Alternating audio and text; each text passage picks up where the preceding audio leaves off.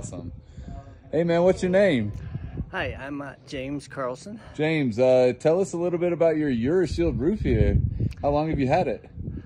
The exact date I was trying to find, but it's been a couple years. A couple years. Have you had any hailstorms since this roof has been installed?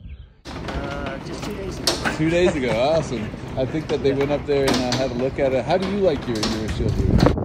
Well, I was really interested to see how it would stand up because we've had a couple roofs replaced with hail, and that's the main thing is the performance. But obviously, within the neighborhood, you have to adhere to the HOA stuff. So, looks nice to me.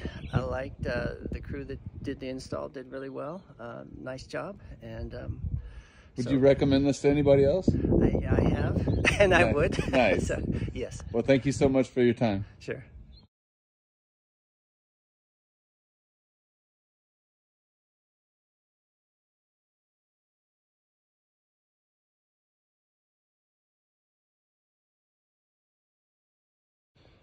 Hello, sir. What's your name? Mike, Mike. We're out here in, where are we at? Castle Rock. Castle Rock, Colorado, and you have a beautiful Euroshield roof on your house. How did you hear about Euroshield?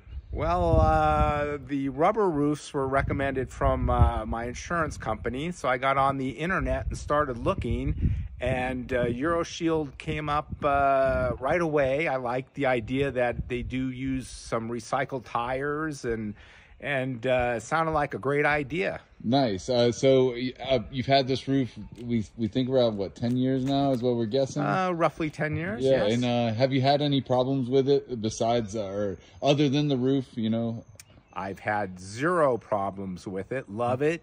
Never have that grain from hail. The hail just bounces off. It's a wonderful product. Yeah, we went up and looked at it. It looks like you have some small damage to other things outside of the roof, but we'll get those taken care of, right? Yeah.